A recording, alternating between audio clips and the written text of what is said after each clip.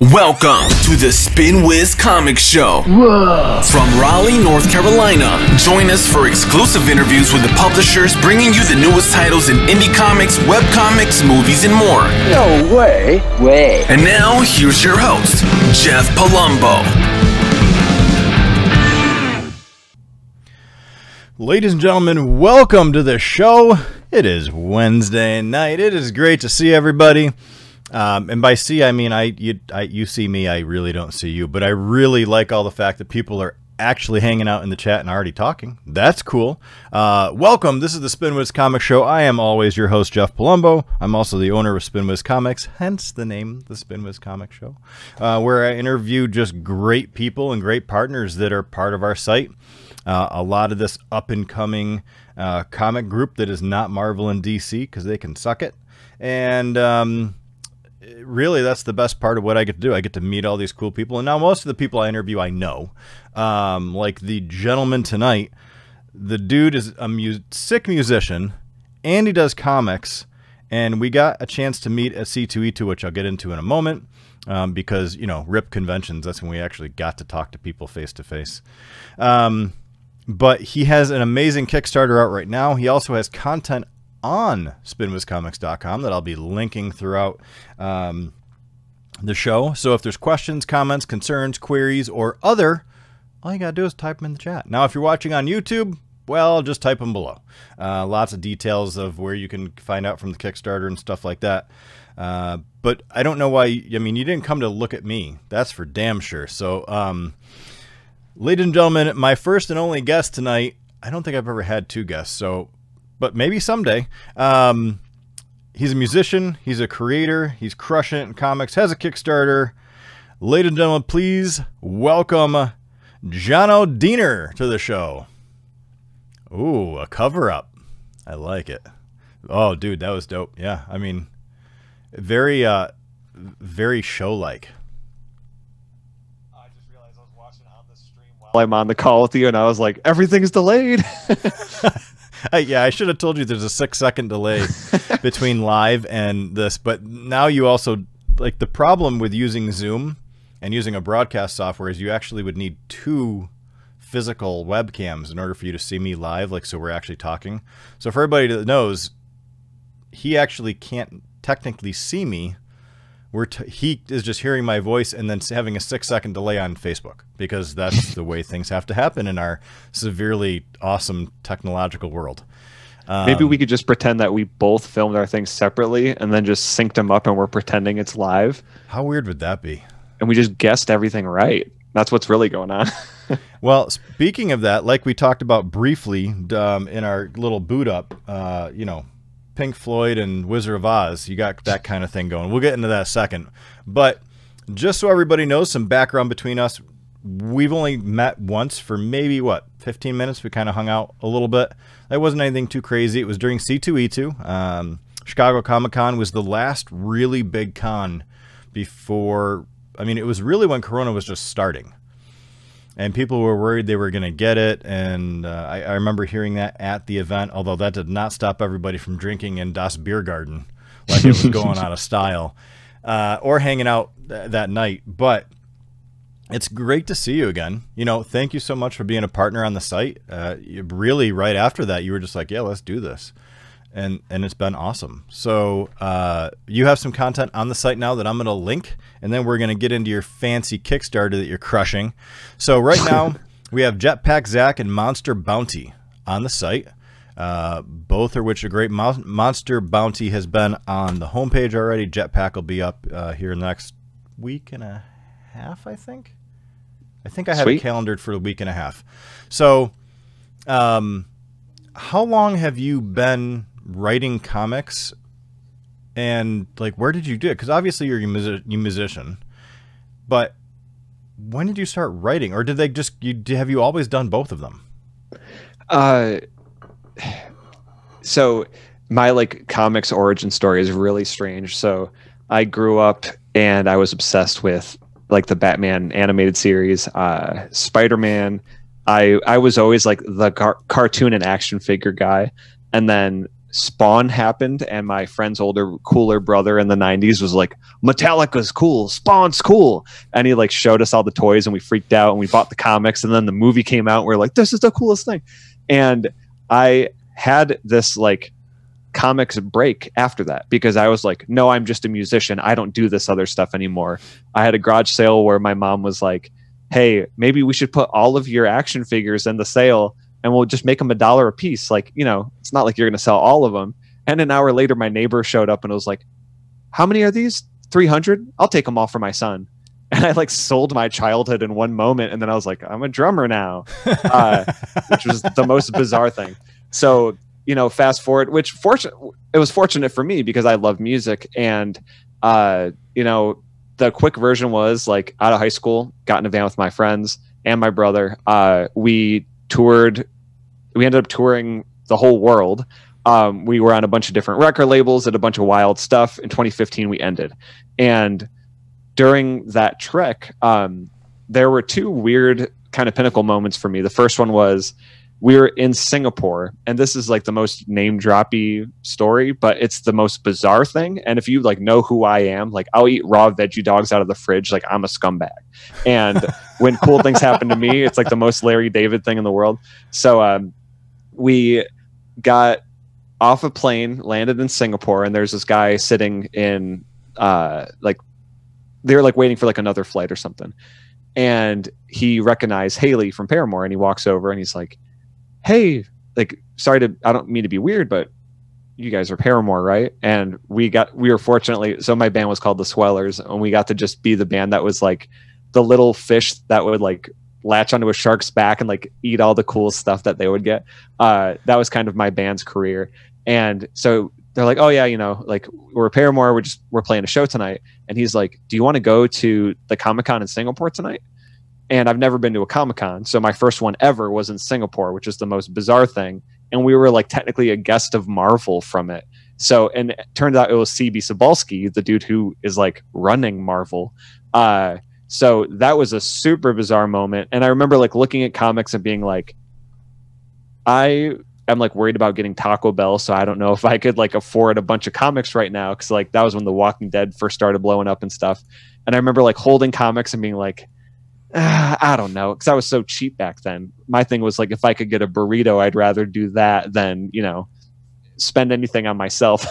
And then I almost got into comics, then didn't. Fast forward a few years later, I was on my friend Aubrey Sitterson's wrestling podcast called Straight Shoot, and I got on there like last minute, and he was like, hey, you're into comics, right? And I was like, I like comics, but I'm not like an enthusiast, I guess. And he was like, that's too bad. Anyway, and like the way he said it like stung really bad, and I didn't know why. Turns out that the other guest on the show with me was Jason Aaron, who is like the god of comics. So I got to just talk wrestling with him for like an hour, and it was the coolest thing.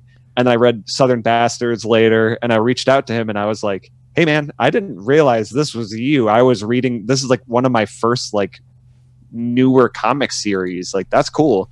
And I like made some wrestling inside jokes. He followed me back on Twitter, and that kind of started this like people in comics were acknowledging me as someone that's not just music guy for once. And I was like, my band's ended. I've been writing for a bunch of like, I've been doing journalism stuff for a long time. So while I was in a band, I was writing for like Vice, Alternative Press, some other places. And I was just sick of doing, you know, reporting about other people's lives. And I wanted to create worlds like I did when I was a kid. Like that's why I played with action figures. I made my own stories. I did all this stuff. I based it off cartoons I loved. So to end the long-winded version, I just realized one day, I was like, I want to write comics and I want to make it happen. So I started listening to every single comics podcast I could, like Word Balloon, Off Panel, and started just digesting everything, reading as much as I could. I had my few like comics mentors give me a bunch of books. And then it all started with a comic that ended up being called A Comic for Flint Hope. I got 5 of my friends who were writers, 5 of my friends who were artists, and they were all people that were always like, man, I wish I could do a comic one day. Like all of us were always saying that. And then I finally went, this is during the Flint water crisis. Let's make it a charity thing. All of us are doing this for free for a good cause. and I'm going to work on getting advertising from local businesses to put in the comic so we could get that made and then have a show where our bands would play and then we would sell that. So it was this big, like, because I'm Mr. like project management, like I put together this scheme, which ended up working to where we ended up having, it was 5 full stories, full color and everything. And it was all of our first comic, like, and Source Point Press ended up through our friend Elle, they reached out to them and were like, hey, like we could help, we could do this. So we ended up getting national distribution, and that was my first comic ever. So technically I started writing in, it was like 2016 or 2017, something like that. Like when I was taking it seriously and not just like short stories for fun. But then since then I just caught the bug, and I always say like doing the Jeff Lemire approach where I write as much as I can. And I have like 10 different series at all times. And if someone wants to pick up one of them, cool. And if not, I have it there for later. You know, I'll just pick and grab that. Like I'm never running out of content. So I've been interested in a very long time, but I've only been writing for about 4 or 5 years. That's one of the craziest origin stories I've ever heard in my life. Yeah. Like that just blows my damn mind. It almost was like if you believe in the world and energy and stuff like that, like it kept trying to pull you back in, and you're just like, nah. Yeah. And then it pull you back in, and you're like so with somebody bigger, and you're like, nah. And it finally it's just like, hey, get your ass in here. Like we need absolutely. you. I feel like my whole life has been like stumbling down a staircase, and then there's like a treasure chest. I'm like, you know what? I could open this now. It's okay. You know, like I have to have one to have the other. I can't just have a good thing or whatever. So yeah, comics have always been that for me, where like my whole life I've been like a weirdo storyteller. I've always been in my own head. And the second I found this community, because my favorite part of music, I was always like our visual identity guy. So I would reach out to all the artists to do our concept album artwork, and I would write a lot of the lyrics for us. So I was writing stories this whole time. I was creating artwork. I was creating like, what color scheme is this album? What variant colors are we going to have for the vinyl? And then when you open it up, what does it turn into? So the very last album we did as the Swellers, it was called The Light Under Closed Doors. Our friend Ben Sears, who's like works for Koyama Press and does a bunch of amazing indie comic stuff. He actually also did character designs for Midnight Gospel, which just is on Netflix now. But at the time, he was just like a hardcore kid that did awesome band artwork, you know? So like, I've been like stumbling into these people over the years, and now all of us are kind of congregating in this community where we're like, you know, what's easier than like packing a drum kit and like breaking our backs to load it into a trailer and driving 10 hours, doing all of that with comics and lifting less stuff, but then, you know, doing all of the other grunt work to go with it. That's amazing. Good Lord. I mean, I meet a lot of people, and again, I never had that background. It seems like the creative musical background severely overlaps with comics for whatever reason. I hear it a lot because my background is in the gaming world, video games. But you would think that where there's a visual, it would easily transcend into comics. Like you'd find a lot of the same people that do video games or, you know, design video games can do a comic, and they don't. Where you find is artists and musicians writing and drawing comics. It's where you wouldn't think that would be it, but it's almost like a second creative outlet that is just as popular. I mean, do you see that, or am I just, maybe I'm just imagining because I'm in multiple industries? I mean, you're definitely not imagining it. Like it all kind of comes back to like the DIY mentality where, you know, fortunately, like our parents invested in us when we were kids, you know, like I'm a little privileged white kid, and they got us like a recording setup. Like it was like a little weird electronic mixer thing, because that's what it was before every person had access to Pro Tools and laptops and stuff. Yeah. And my brother and I would record on our basement. So we recorded this like basement demo, and we started selling that. And we're like, oh, that's fast. Like we could record this here and sell it here, and then we could play a show because we built a fan base because of this. Well, we need t-shirts to sell, we need that, and like, so all of it's about like the hustle, you know. You want to tell your story to like get, like, it's filling this weird void. Like, that's how I look at it, where my brain is just rapidly firing all day long, and when I get to harness and hone the chaos into something and like put it in a direction and finish that thing, that to me is the most important thing in life. I love making stuff.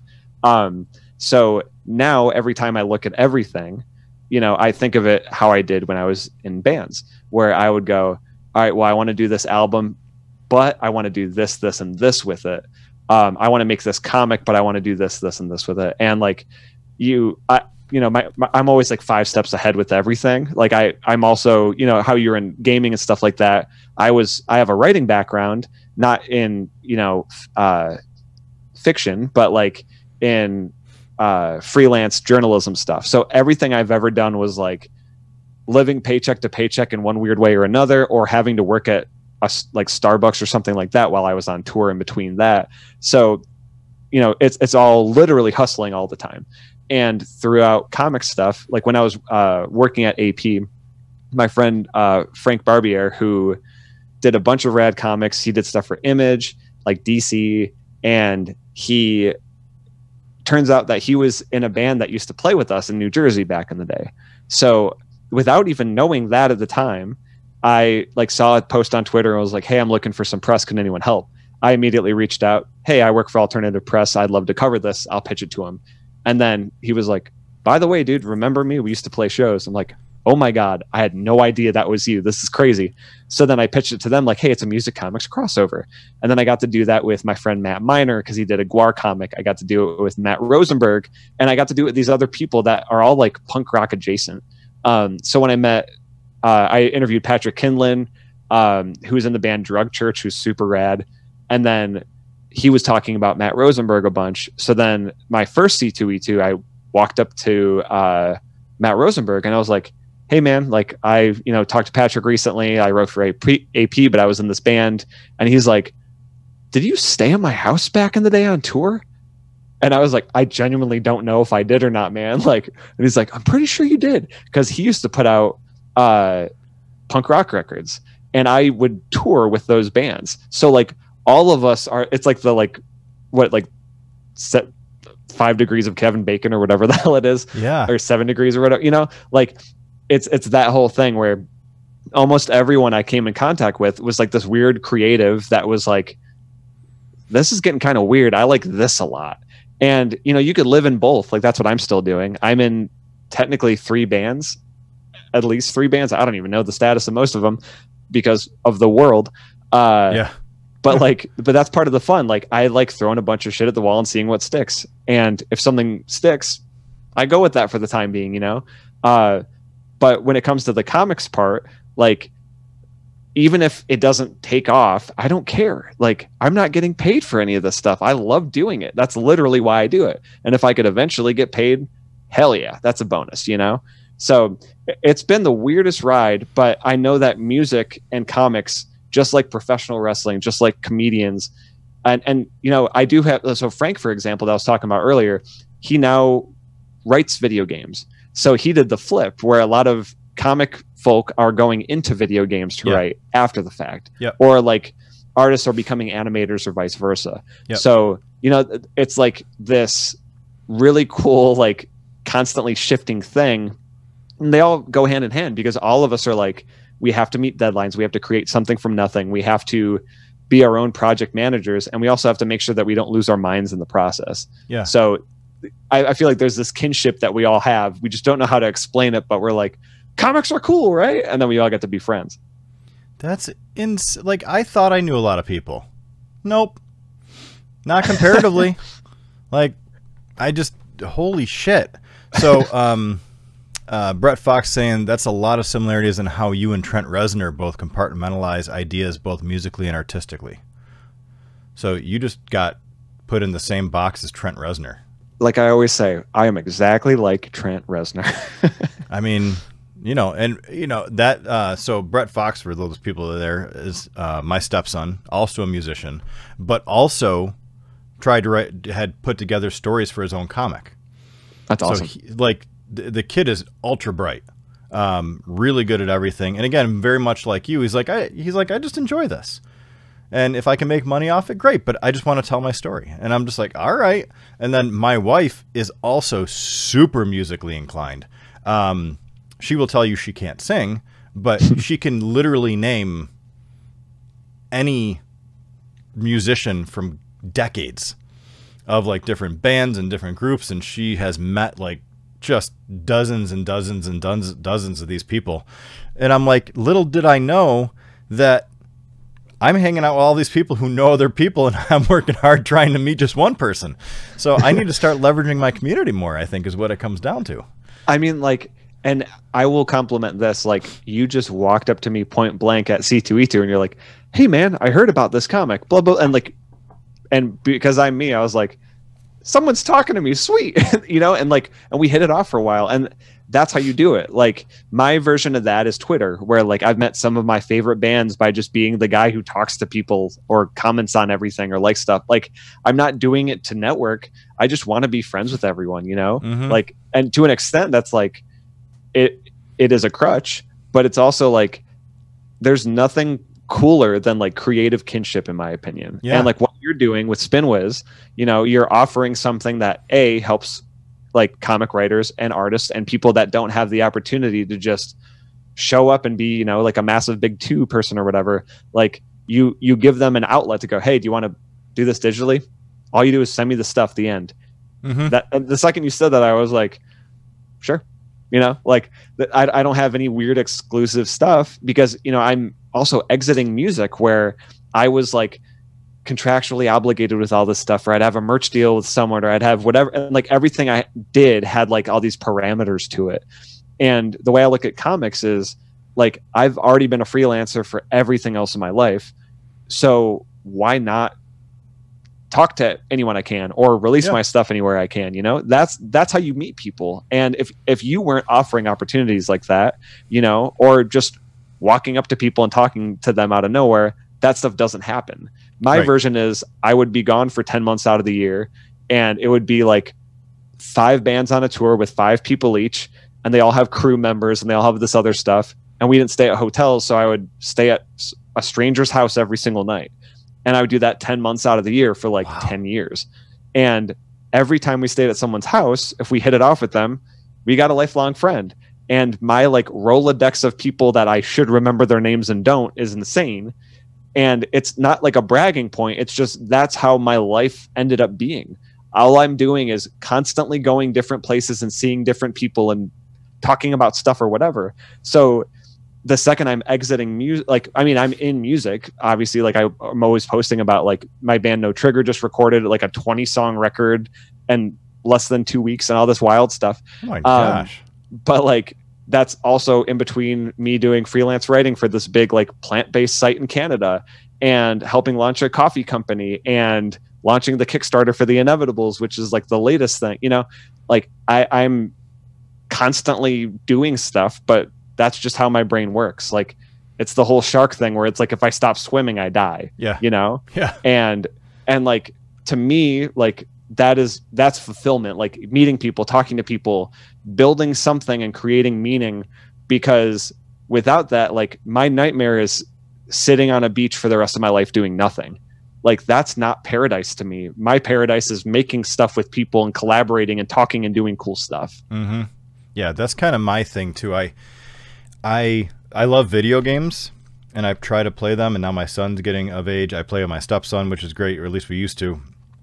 But now he's off doing his million things as well. But what I can't do is what I find, which is very much that same way, is somebody will come and say, or I'll go through a process, like say it's returning something. And I'm like, this process sucks. I want to fix that process. I'm like, I can fix that process. And I'm like, here's how we would do it. Or, you know, I work for Lenovo full time. I'll see an operational inefficiency that to everybody else is fine, but because I'm coming in from the outside, it might not be part of my necessarily department. or I hear about it somewhere. I'm like, is that really happening? And I can't let it sit. Like, I just have to jump on it and be like, I can make this better. So I think it's different. Like, you're actually creating cool things. I'm just creating a nicer, I don't know, monorail, I guess, without bumps in it. Or, monorail. Yeah, I mean, a nicer train track. Like, it just is smoother train track. The train's going to get there, but when I jump in, I try to smooth it out so it's all nice and neat, and you can have your tea without spilling it and stuff like that. But there's also like different definitions of that stuff too. So like, and again, I've had a support system this whole time, so it's not this like magic, like I did music and everything worked out. It's like, if I didn't have like, my fiance Ashley or my parents or like whatever, like, or just a network of friends and cool people I met along the way, none of this stuff would be possible. And I think it is irresponsible to tell someone like, hey, just quit everything, just write comics or just do music, because you can't do that now. It's like in the 90s, like if you had a shot, cool.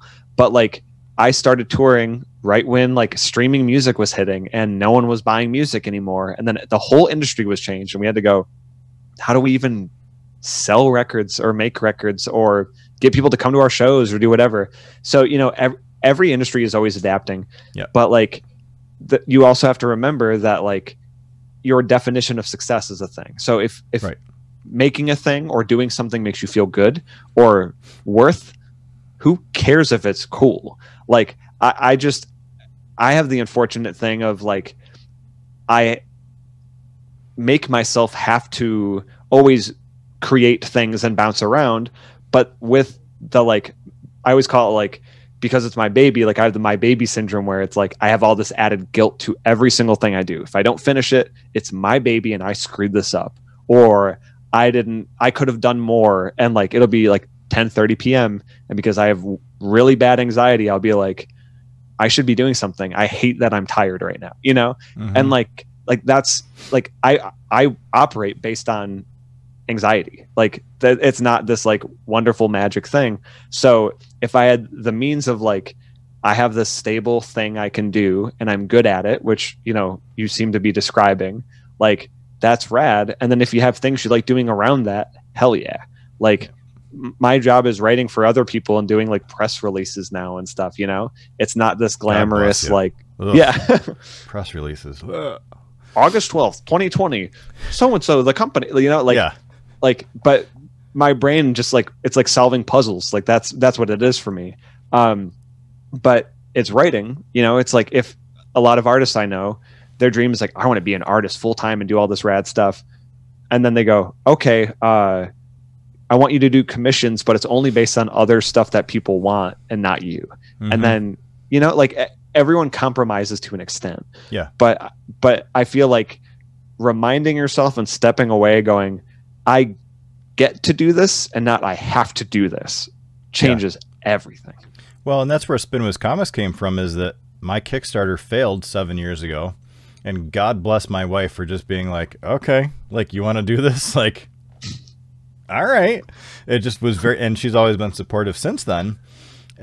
But Spinwhiz Comics in its current form and keep hustling every night to try to help to create a site to help people who are not Marvel and DC expand their user base and expand their fan base and their readership has been like a thing for me. Like it's like you said, if I'll take a break and sometimes at 11:30 I don't want to work. I don't want to start work, but I have to start work because I have certain things I have to get done because I have a full-time job too. And but if I had not failed, I wouldn't have found a gap that was there from somebody that was professional that could see the gap. And I'm like, well, screw it. I'm just going to get rid of the gap. Mm-hmm. And now, granted, I wish I had more money and more people to help me to improve Spinwhiz quicker, but that's kind of stuff happens. That's what it is, and that's part of that also, DIY. Yeah, exactly. Like it's, I heard a thing somewhere where they're talking about NASA, and they don't call them failures; they call them like first attempts or something like that. Mm-hmm. And like that's like so much of my life has been a flub. And I've been like really close to this cool, massive thing. And then it was like, never mind. And like, but when you talk, it's a game of Pong essentially. But like I talk to so many other people where like, I had a weird moment where one of my friends is in like a bigger band and they're like amphitheater size. Damn. And we went to go see them. And after the show, like the singer was pretty drunk and he like pulled me aside and he's like, man, like, you know, I just want to be with my kids. And I'm sitting there, I'm like, you sold out an amphitheater. What the hell is wrong with you? And he's like, I'm actually going back to school to get my engineer degree. So I'm just doing that online and stuff right now. And like trying to, you know, band stuff isn't going to put kids through college. You know what I mean?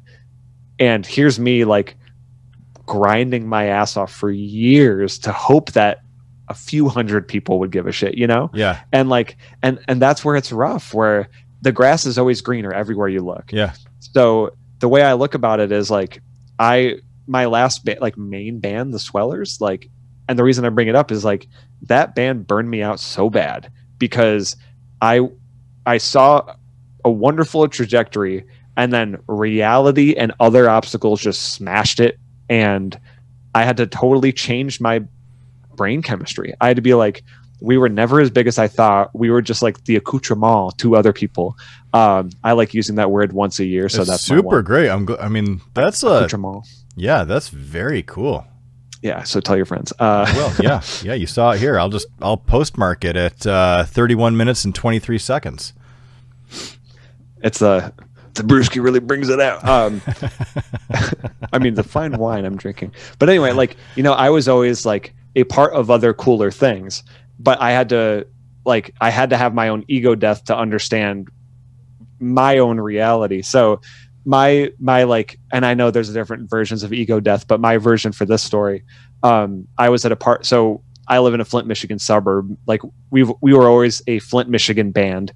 And I was at a Flint, Michigan house party and we're hanging out and this kid walks up to me and he's like, dude, I know you from somewhere. And I'm like, oh yeah, it's probably my band. And I'm like, oh, cool. Where? And then he like stops and goes, you sold my stepdad a cowbell. And I was like, oh, it's from Guitar Center. And I was like, this isn't a cool thing. I'm just retail guy, you know? Yeah. And then like, I was like Guitar Center, Starbucks, like all normal jobs. And I had to like, I'm living this weird thing because I had cool stuff happen when I was younger. And then I'm now adjusting to, you know, there's this not like a magic sum of money from my band past because we were always broke the whole time. So it's like I'm reliving my like late teens, 20s nowish, you know, it's super bizarre. Like, so I had to kind of relearn everything. And then that's why for me, like after having experienced all of that stuff and then dealing with like dozens of people a day at all my other jobs and like seeing what the world is really like and not like this magic world where we just like dance around gas stations and get snacks and then go play a show and then drive 10 hours. Like that's why comics, I have removed all expectations. And, you know, I know there's a lot of people that are like not stoked on like random people coming in that may have a following or whatever and just like kind of scooping up all the stuff because there are people who've been studying comics and reading comics and writing comics since they were like 10 years old. Mm-hmm. Like one of my friends, Steve Orlando, I just listened to him on the Word Balloon podcast and he's talking about how like he was writing, I think it was like 12 or 14 or something like that. And he was just going like ham on like writing all the stuff and taking it to someone at a con and getting reviews every single year and kept doing it and like pushed and pushed and pushed. And then he got all the stuff because he works super hard for it, you know, like whether you believe the 10,000 hour rule or not, it kind of happens. Like mine was drumming. I just was drumming since I was 9 years old. And then I got to drum and do cool stuff. So with comics, like, I feel like this is like the cherry on top for everything else. Like this is like what makes me happy.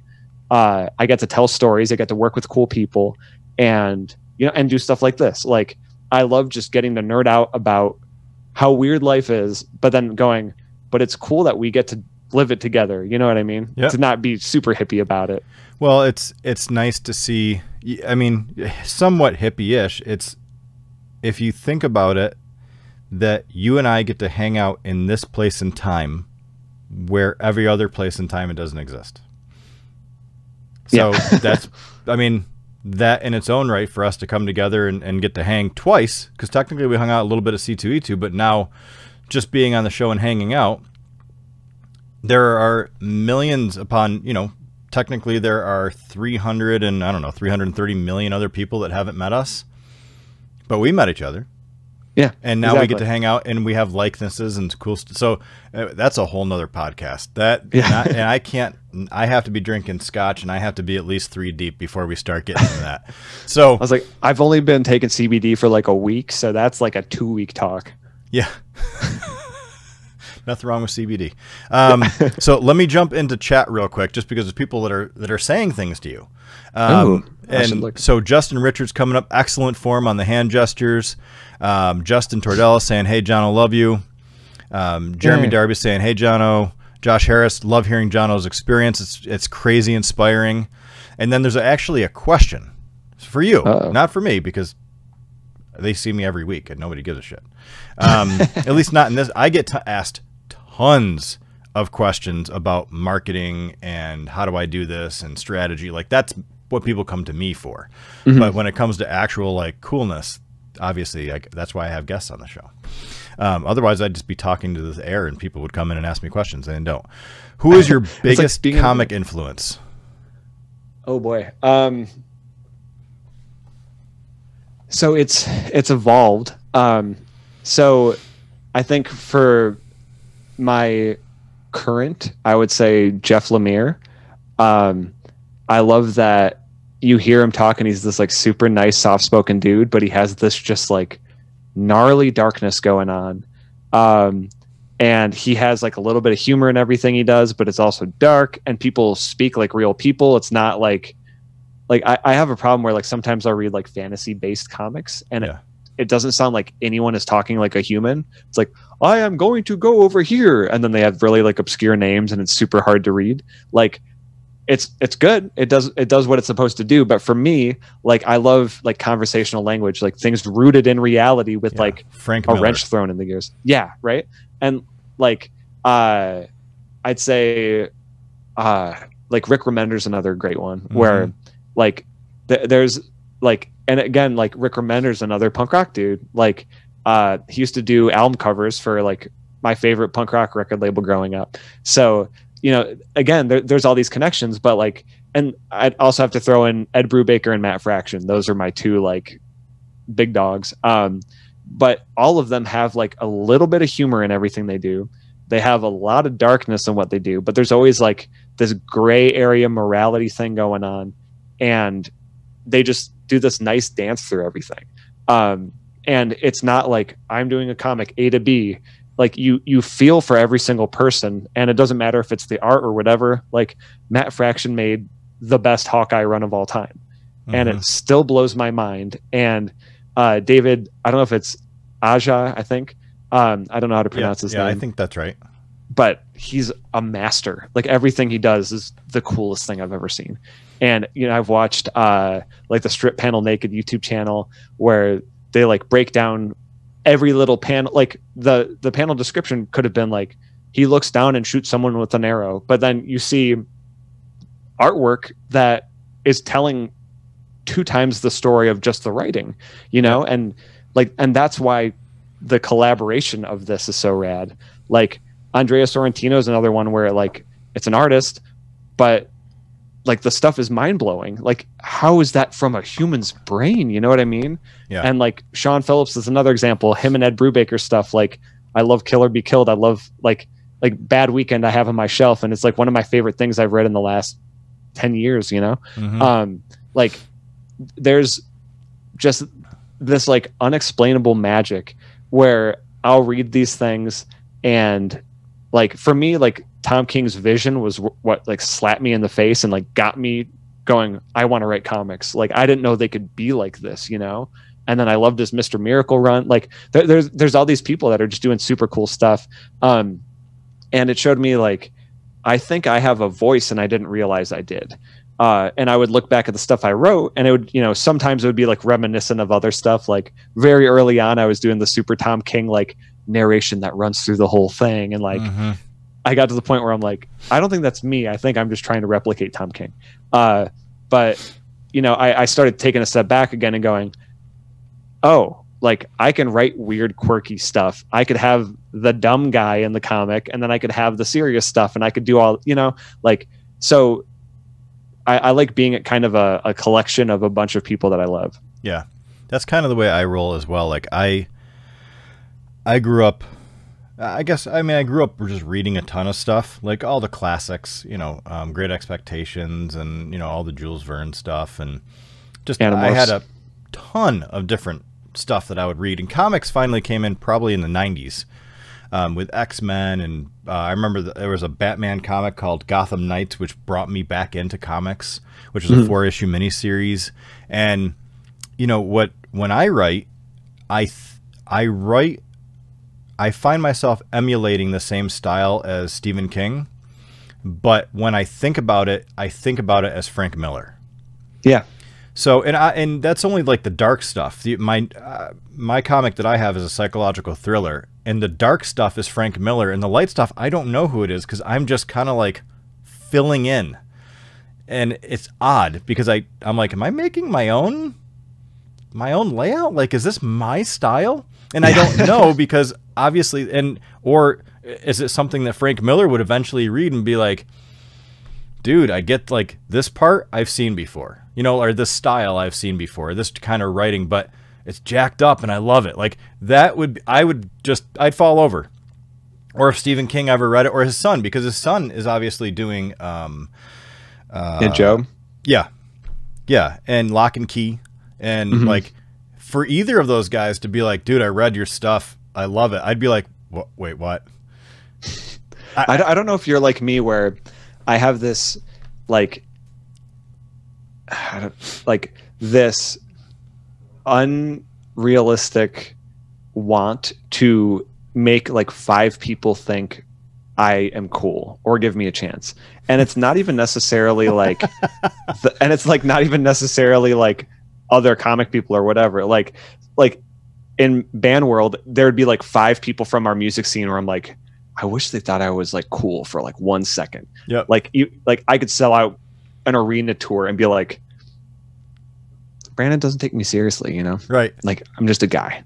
And I'm like that's how my brain works. So like when it comes to my writing and stuff, like I've completely removed that because I don't want the people I love, like if they eventually got to it, cool, but like that's not my goal. Like my goal is to make people just feel something and escape the weird world we live in for a second, Right. And I'm saying I'm with you. That's mine. But I think what would blow my mind is if they did. It's not something that I would never pitch them. Be like, I would love for you to read this. It would just be more of happenstance. That they're like, hey, like we're at a show and they just happen. Somehow we run into each other at like an after party or something like that. And we're hanging out and we just end up meeting them. I say we because obviously we're hanging out at this party together. Because you're my draw. And they're just I'm the loud guy going, hey guys. Yeah. But they just come up, or we have a booth and they're like, oh, I actually read this online. Can I buy it? And I would just be like my jaw would just drop. And I think that of course you can buy it. Yeah, of course you can. And I know how much money you make, so you can pay 500% higher than everybody else. But I think it's that piece of the fact that, and that's what I love about comics, especially non-Marvel DC. And I'm trying to stay away from indie comics because independent makes you think that you're just one person head to toe and everything. And really 25% of the industry is what I'm trying to grow. And then we're both in that. And that's not independent. It's exponentially innovative. And it's just, it's different. I mean, that's deep, right? So I think when I never go for the goal of having a lot of people read my book in the fact that I want them to love it. I'm going for the goal of, I just want you to read the book. And if you like it, tell me you like it. If you think it sucks, tell me you think it sucks. But let's have discussion about it. Like, let's generate that engagement. I feel like the most important thing is like getting real criticism and understanding the importance of it. Yep. So like people I don't know if they would guess this about me, but like I am in love with editors. Like every time I've written for I wrote for like Vice, they had a music section called Noisy. I wrote for them for about a year and these other places. And when people would rip me apart, I would have a second of like, are you serious? And then that would immediately go into, this is so much better now, because I would have been content and lazy enough to not do anything about it, you know? So for example, like my friend Justin, who commented, he has a comic called Finger Guns that's super rad. And I sent him the Inevitable script, and he was like, hey, can I send you some notes just cause? And like, you know, and to be completely honest, like anytime you see that, you're like, why do I need note? And then you stop and go, please, like that would be awesome, because the worst thing you can have as a creator is just a bunch of yes people. Yes. And I know, I mean, like, or yeah, correct. That's what I meant. Not yes. I meant correct. Don't be a yes. Don't agree with me ever is what I'm saying. But like for me, a big thing was like, if I am sending stuff to someone and they're like, I want to know what you think about it. So many people are busy and they won't even give you the time of day to do that in the first place. I've had so many people go, hey, I want to know what you think of this. And I know they want me to just go, it's cool. But like sometimes if it's someone that I'm like really invested in, I go, what advice do you want? And like, do you want me to be like brutally honest, or do you want me to be like helping ease you into something, or do you want me to just say I like it? Because those are all different layers of things, you know? And like my dream is to work at a publisher, or sorry, write for a publisher and have like an assigned editor that like works with me and like kicks my ass and like makes me do rad stuff. Like I adore that stuff. But it took me years to understand its importance, because like I, like any other human, has like that snap reflex where you're like, oh, like, you think you're better than me? But then I'm like, people are paid to do that. Like that's literally what they do. Or people that like are writers, like that have done cool stuff, you know? Yep. That's part of that, where I don't want to reach out to the easy people that say yes. I want to reach out to the people that go, hey man, I could really help you out. And like, if you adjust these things and remember it, like, you know, you add that, like you level up in your brain. Like, it's like, I've been playing a ton of Call of Duty Modern Warfare. Like wonderful. And Warzone's fantastic. So I suck at Warzone, but I just do the multiplayer. But I mean, hardcore mode is where I usually live. Yeah. If you want to play, that's fine. I always forget my weird Activision name or whatever. But the point being, with all of this, because this is what I do, I just walk and talk around myself. I like try and level up as I go, you know. And there's times where you forget to like upgrade your artillery or your weapon or whatever. And like the same goes with being a creator. If you're not taking advice from other people and you're not actually utilizing that stuff, every time I listen to a podcast, every time I read a book, like Stephen King's On Writing, one of the best things I've ever read in my life. And like, if I didn't take that stuff to heart and carry it with me, it would just be a thing I skimmed and didn't pay attention to. Right. But if someone gave me real advice, I keep that and I hold it and I like make it part of who I am. Yeah. And I think I ask for the same thing. I don't need people to blow smoke up my ass. Like, I'm running a company. I don't have time to screw around. Like, I work during the day. I try to spend time with my family at night before they go to bed, and then I work. So in that 2.5 hours that I work at night, or 1.5, depending on what night it is, I don't have time to screw around. So don't blow smoke. Like, tell me if something sucks. Like, people that are testing our app right now, they're like, you know, oh, it's really good. I'm like, no. That's a bullshit answer. What do you like about it? What don't you like about it? What's broken? I said, because that tells me you actually put something into it. And they come back, and I have a group of people now that will destroy it. And I'm like, yes, because with the intention of making it better. That's the right. difference. They're not just shitting all over it. And that's what I tell them. Don't say it sucks. That doesn't help either. Why does it suck? What would you like to see? What are you comparing it to? What those make what you're trying to put out. And obviously I'm not outputting content right now. I haven't written in like 7 or 8 years, but as a company where you want tons of people to be able to come to it and read great content, you don't want those things to suck. So, you know, and I think one of the biggest things that I still pitch around my comic for people that want to read it. I'm just like, if you want to read it, that's great. I'm like, dude, I haven't written in like 7-8 years. Like, I still have issues 2 through 20 outlined. Like 2 is done, 20 is done, but the ones in between are all outlined. And I'm like, would you like? They're like, oh, I didn't know you wrote a comic too. I'm like, yeah, that's my screw up. Is now this company? I turned screw up into success. This is my lemonade right here. And they're like, can I read it? This is your Beyonce record. That's right. This is should have put a ring on it, bitch. So when I give people my comic, I'm like, don't expect much, because this is a one-hit wonder, and it wasn't even a hit. Obviously, it failed in Kickstarter. And I'm like, just tell me what you think. If you think it sucks, tell me. And they read it and they're like, Jeff, this is great. Like, I didn't know you were a writer. I'm like, I didn't know I was a writer either. But I have asked that multiple times over the last 7 years to people who I appreciate. And sometimes they'll say, I liked it.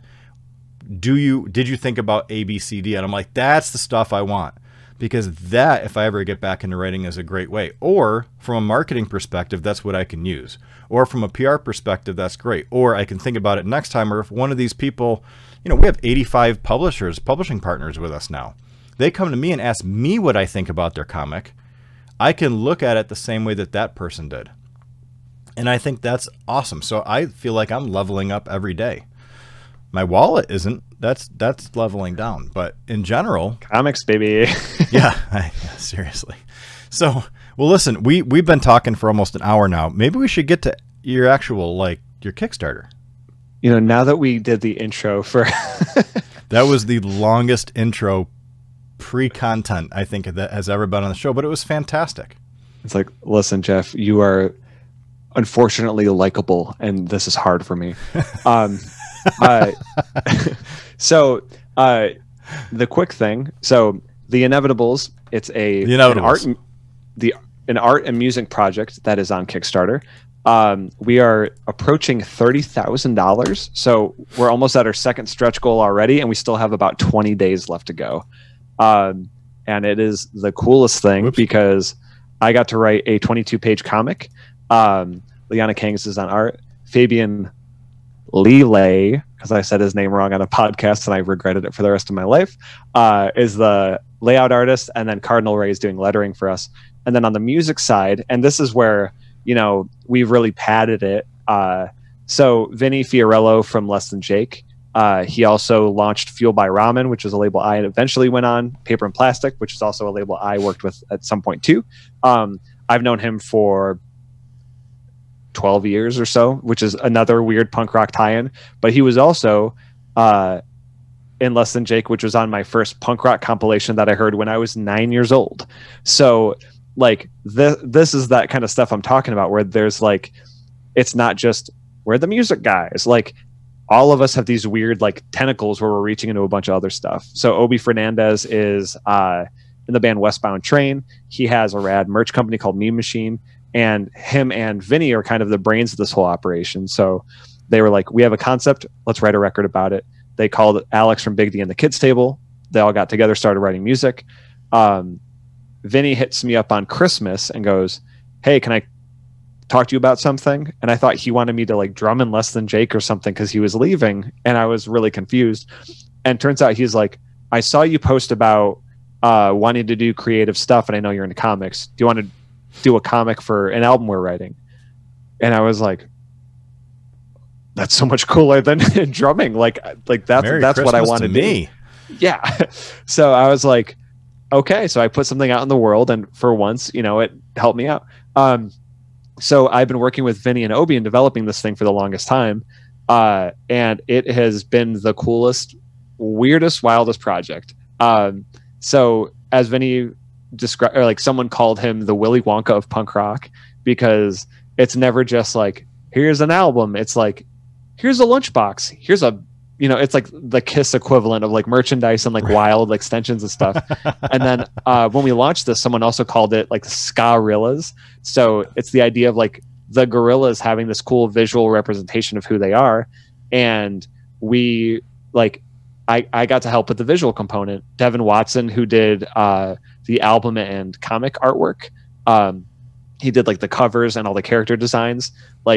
He set the tone for this whole thing. And then the rest of us are oh man, you just kicked all of our asses. Okay, let's all be really good now. And that's what makes this special, because like I think about the time Arcade Fire put out a record called The Suburbs, and I never cared about Arcade Fire. And then I think it was Spike Jonze did a video where it's like this strange suburb and like kids are playing, and then out of nowhere there's like an army tank that goes by in the background, and it's like this, it ends up being this like really strange apocalyptic feeling thing, but set in a suburb, and it has all these conflicting emotions. But the song going over that, I clicked something in my brain. I went, oh, I get what the band is doing now. This makes sense. So musically, that's kind of what helped with that too, where I was like, I want to write a comic about a bunch of like scrappy weirdos that come together and do this cool stuff. And without the soundtrack from Vinny, that wouldn't happen, and vice versa. That's crazy. So along those same lines, sort of, I had met, and again, Inevitables, it's right there. The Kickstarter link, it's already in there. But now that literally triggered something I have not thought about this in years. So the fact that you have basically quasi-merged music and comics together is amazing. The only person I've ever seen, and as we kind of talked about, I felt it was very Pink Floyd and Oz. You know, Wizard of Oz. You don't have to put them together, but when you do, it's pretty crazy. Also drugs. Yeah. I was, for years, I was friends with a guy named Jesse Blaze Snyder. And I just knew him as, you know, he had kind of done some music, and he was doing this really cool comic and putting some music to it. And I'm like, dude, this is badass. And we had been talking just kind of back and forth on Twitter, like kind of like you meet people and you're just kind of like, whatever. We became acquaintances, like maybe a little bit better acquaintances, but I can't call him up. I mean, I guess I can call him if I really want to, but we're not. He's your best friend. Yeah. Just short of best friend. Just short. Just because that's that role. You know, somebody has to die in order for that role to take place. But so I'm kind of talking to him, and he's like, yeah, he had mentioned his dad. I'm like, oh, that's cool. And then I follow him on Twitter, and we were kind of going back and forth, and he was going to give me some of his content put on the site. And I saw it, and then I saw him retweet something from his dad, and his dad's Dee Snider from Twisted Sister. I had a feeling it was going there. And I'm like, wait, are you serious? And he's like, and so I called him, and I'm like, hey, I just want to let you know that I never knew who you were. I just thought your stuff was badass. He's like, I know, that's why we're hanging out. And I'm like, that's awesome. Like, I had no idea that was his dad, nor did I care. I mean, granted, I think it's cool now. Yeah. But I liked him, and I liked his style, and I think that he, like you probably get a lot of fan base that knows who you are and wants to be a fan like that, which is great. But do you also feel like when people just recognize you, again, like you sold Dude a Cowbell or something like that, but now do you think it's cool that people be like, oh, I read your content on Spinwhiz, or I read it somewhere, or I saw, like, does that make you happy that people aren't going towards you because of who you are? They are liking you and seeking you out because of your content. They don't know you by your name. They just know the fact that you did this content. Have you had that happen yet? Does that make sense, or no? Yeah, it absolutely makes sense. So I started a band called Baggage, and it was post my main band, and it was called Baggage for a reason, because it was like everything I do will have the baggage of my previous life, right? And it took me years. It was like a weird like therapy experiment to be like, how do I disassociate myself from something that made me feel weird at one point that I used to love? And once I started doing comics, you know, I haven't had like I am totally milking the whole, like the reason people even know who I am is from music, or because I make stupid jokes, or because I write articles. Like, I heard one time someone was describing an article to me, like, hey, did you read that one thing about, it was like, do you remember the drummer at the wrong gig? The guy that's like twirling the sticks and stuff, that like viral video. Yeah. Like, so I interviewed him for Noisy years ago. And I remember this guy, we played a show in New York, and someone was like, oh, I made a joke. And he's like, yeah, like I actually read an article about blah, blah, blah. I'm like, I wrote that. And he was like, that was you write? And I was like, someone read my thing and didn't know it was me. Like, that's awesome, you know? That is awesome. And like, I haven't had that in comics yet, but I know that's part of the deal.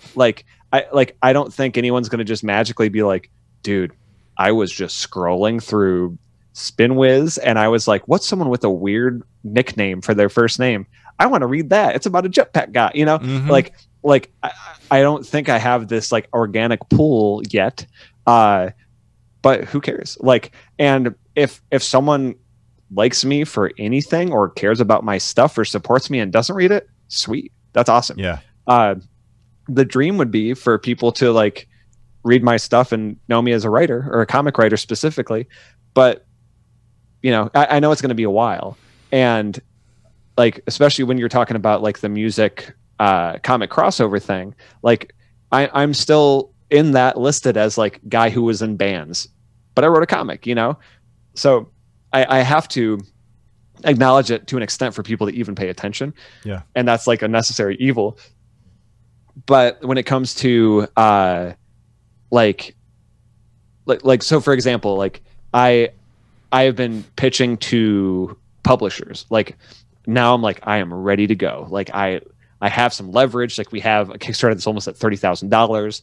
I am super funny on Twitter and I have this massive following. That's not real. But like there's this thing where I'm like, I know a lot of people now. Cool. I'll start hitting them up. And the second you cross that like friend to business line, it's like, yeah. And then the car just slams on the brakes and it gets all weird. So my thing is like, it's a global pandemic. Everything's super weird. I don't know what the hell is going on. Who cares? So like, that's like the mentality I've developed is who cares plus, where who cares? But if it works out, hell yeah. And like, I've been developing this awesome, another music comic thing where I'm playing all the music on it and I'm writing a full album for a comic, like a mini series.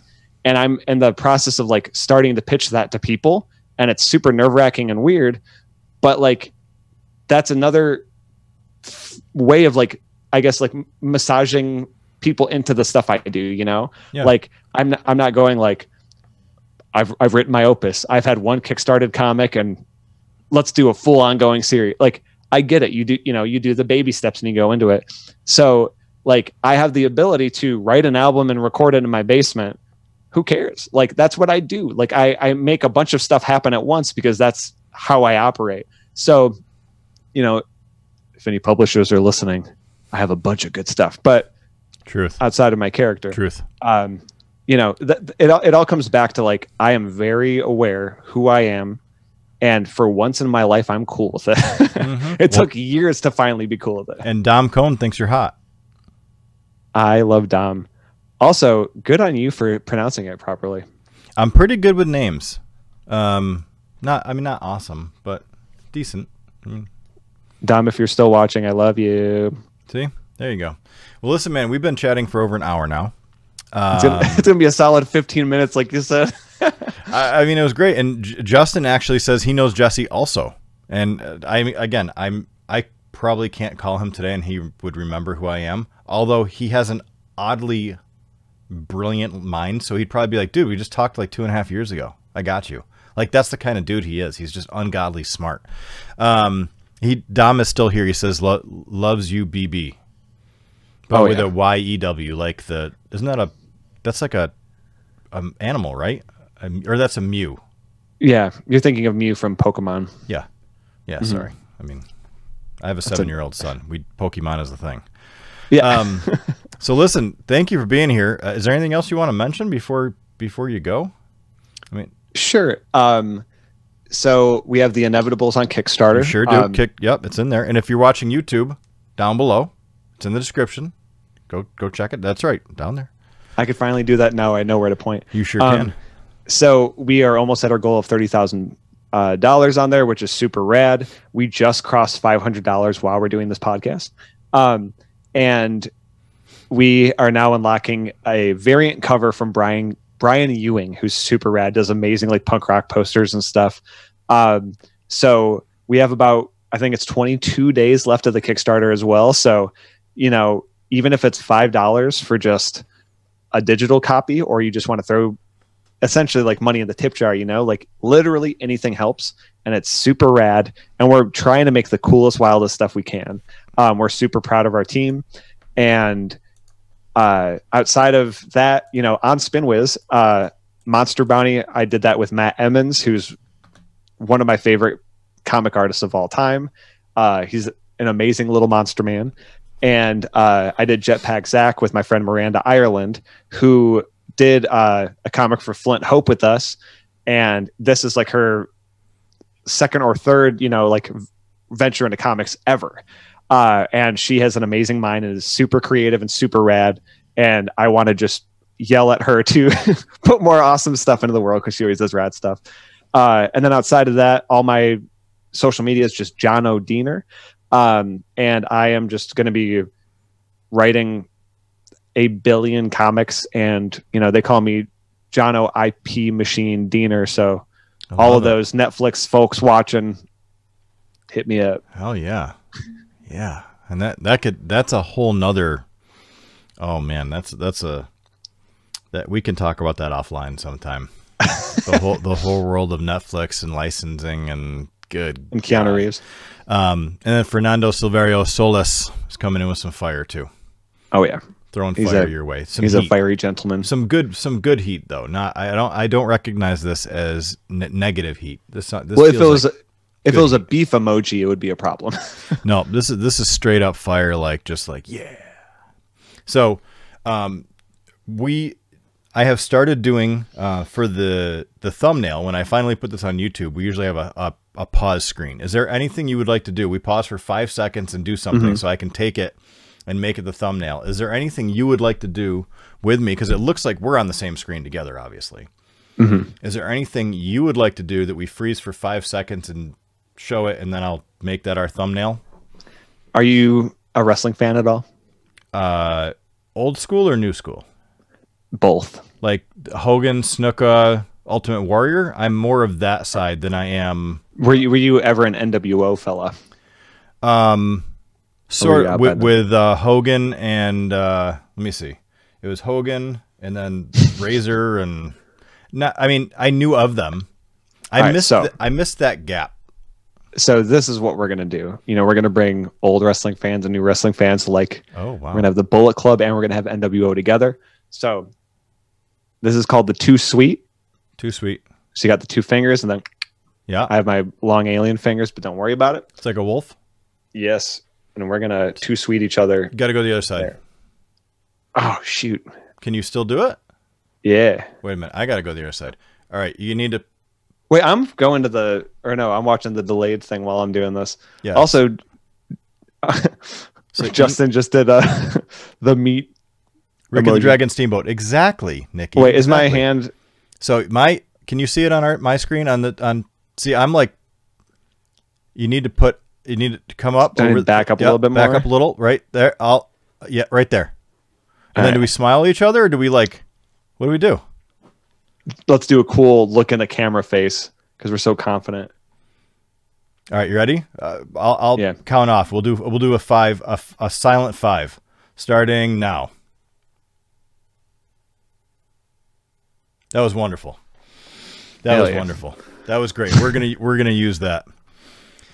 And Nikki Cone coming in through with Ricky Dragon Steamboat. I mean, so obviously somebody knows where I was and what I was watching, because Coco Beware, same thing. Brutus the Barber, Beefcake, Jake Snake Roberts. Ravishing Rick Rude. Ravishing Rick Rude. That's right. So thank you, dude, for being here. I would love to have you back on the show just so we can shoot the shit. I mean, and we could even do like talking outside of the podcast. Like, there is a potential that you and I could just talk. Yeah, and I could give you my Venmo and stuff before we talk, so it'd be like no big deal. Yeah, I mean, yeah, I would just put a coin in, and then we can talk for a little bit longer. It's like calling you collect, but it's just you're collecting. Yeah, exactly. That's like, as a freelancer, I need money before I do anything. So that's right. I completely understand. That's fine. I get it. Trust me, I understand. So thank you for being here, man. As always, meeting at C2E2 was awesome, and I'm super happy to have you on the site. Everybody, make sure you're going to hang out with Jono and getting all his stuff. Remember, if you want.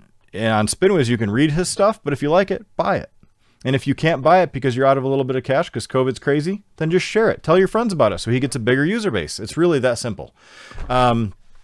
So thank you, everybody, for in chat being here. What a great bunch of people coming in that actually know you that don't know me, but now I feel like we're friends. Not me and you. You and I were already kind of friends, but now everybody in the chat I'm friends with now. Yeah, so now they're your acquaintances, but I'm your best friend. Yeah. Yes. Via the transitive property. Mm-hmm. Yep. Mm-hmm. Yeah. Everybody stepped up one full level.